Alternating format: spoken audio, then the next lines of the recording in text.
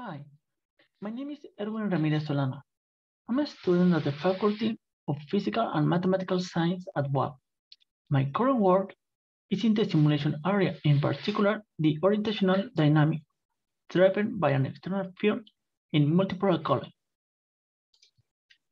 So, what's the main idea on this work? We are interested in the use of the Brownian dynamics treatment in the equilibrium for a non-interacting system of spherical colloidal particles under the effect of an external field to observe the appearance of the induced phase for the dipolar and quadrupolar colloid.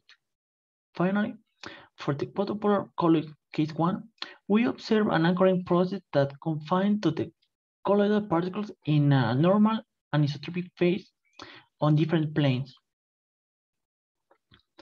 In order to study the system, we need to analyze the translational and orientational movement in the short-time scale, Brownian short-time.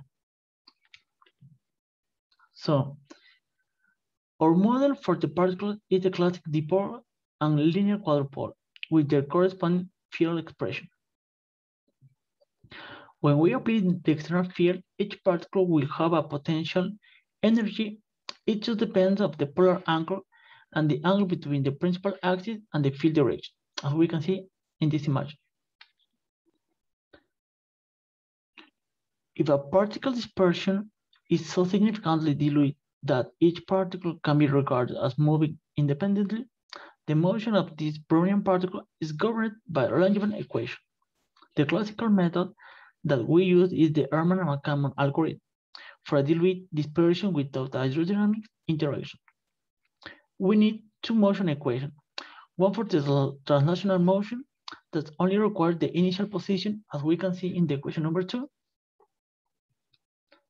the position due to an external force, and the random displacement with the stochastic properties, zero mean, and variance equal to 2 times the translational diffusion coefficient per time. The other equation is for the orientational moment, and it requires the initial orientation, as we can see in the equation number 6. The orientational due to torque, particular external field, and the random orientation with zero mean, and variance equal to 2 times the rotational diffusion coefficient per time. And now, for the dipolar particles, when we apply the external field in the positive zeta axis, we observe that the minimal energy configuration corresponds to the nematic phase. We observe the angle theta is equal to 0 and 2p. So the system starts in isotropic phase. We apply the external field and we observe a nematic phase, neo-rotational induced phase.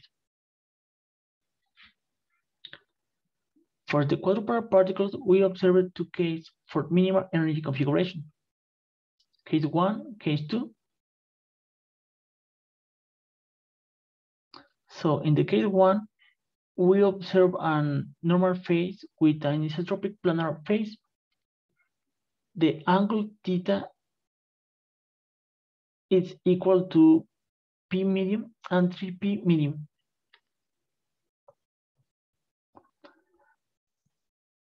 In the case 2, we observe a nematic biaxial induced phase. Theta is equal to 0 or p or 2p. It looks like a nematic. In the case 1, we observe a planar anchoring because the planar vector evenly distributed on a plane, the orientational vector. This and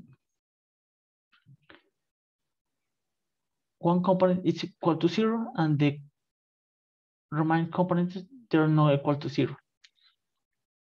In conclusion, when we apply an external field on a dipolar colloid, an induced nematic phase appears. In case 2, the diffusion is positive and growing. That means the external field brings an orientational order, but in case 1, the quadrupolar colloid particles lose mobility to an anchoring process given by an external field. Thanks for your attention.